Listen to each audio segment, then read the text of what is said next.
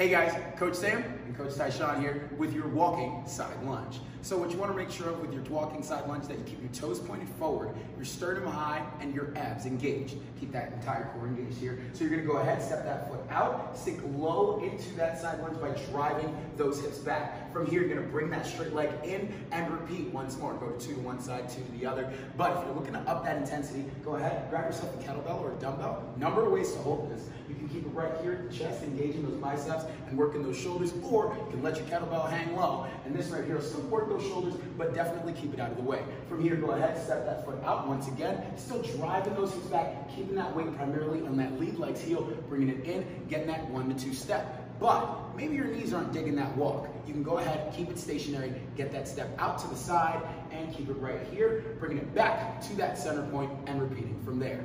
There you have it, guys, your walking side lunge.